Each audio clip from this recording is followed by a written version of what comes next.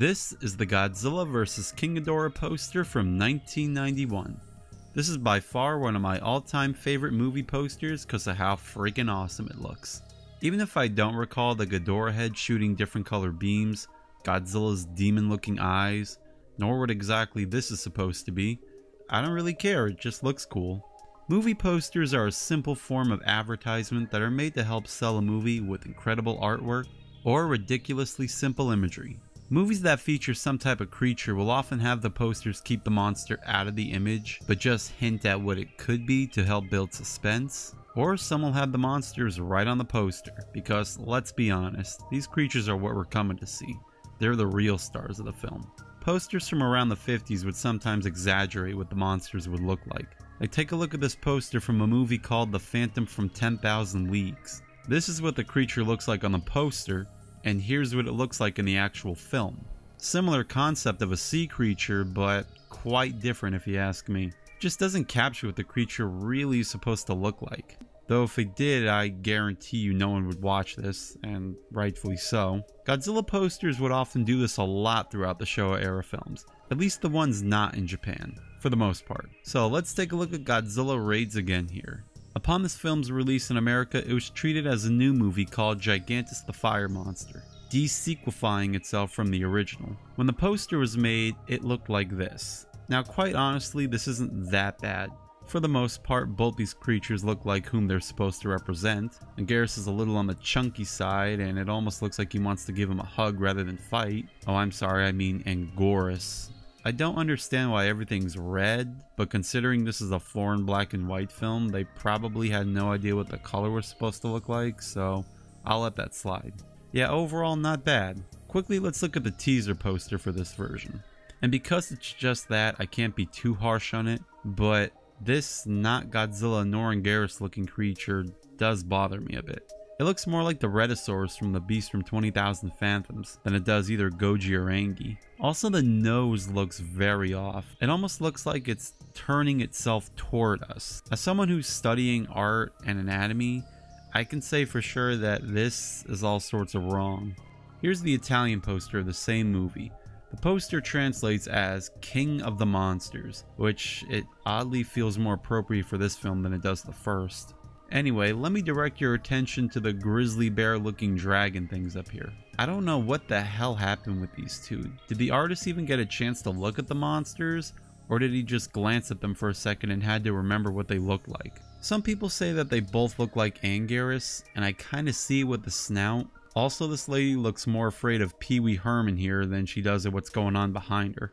But the Raids Again poster that just steals your eyes is the French one, which translates as The Return of Godzilla.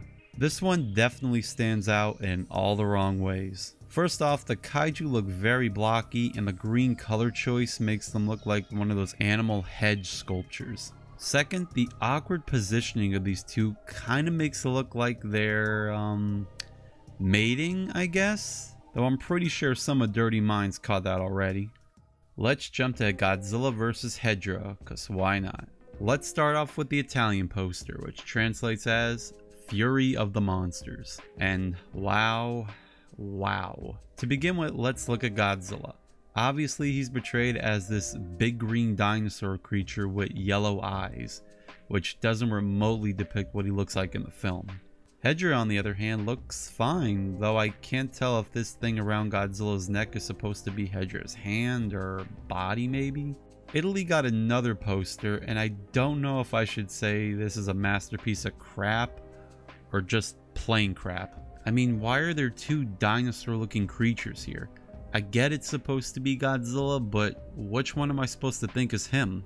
In the movie, there isn't even more than two monsters, let alone two Godzillas. Also, one sticking its tongue out like a lizard. You know when reptiles do that, that often means they're trying to smell something? And I think of all the Goji foes, Hedorah is the last one I think I want to be smelling. Speaking of Hedorah, I like how he's just looking at both these things, wondering what the hell's even going on. Though they're not posters, I wanted to quickly look at the Italian lobby cards for this movie. I think they speak for themselves. Each one of them features a different monster on it, not even from Toho. They don't even put the right actors from the movie on them. I guess whoever came up with this thought all Japanese people look alike, so it doesn't matter who we throw on there. Some German lobby cards look strange as well.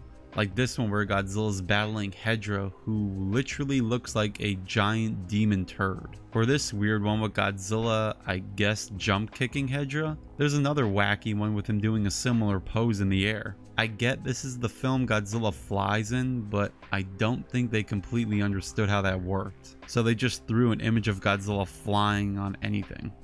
These next ones came as a surprise to me because I couldn't believe studios today were still doing this. Here's the Philippines poster for Shin Godzilla. Let's look what we've got here.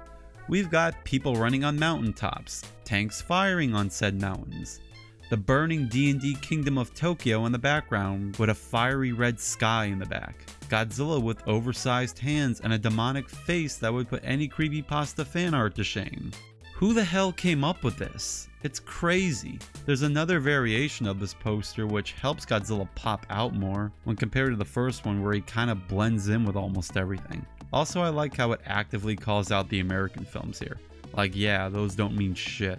One last Philippines poster I want to look at has Godzilla again with the huge arms, but if I can praise anything, I do like how it's foreshadowing a certain thing you wouldn't expect Godzilla to do in this poster. For those who've seen the movie, and honestly who hasn't, you know what I'm probably talking about here. Also, this beam just doesn't look right. Given Godzilla's head position, the beam should be going like this, so whatever. I'm gonna end this off right here, but I'm definitely gonna make a part 2 because I've only scratched the surface of odd Godzilla poster art. With that being said, I thank you for watching and take care.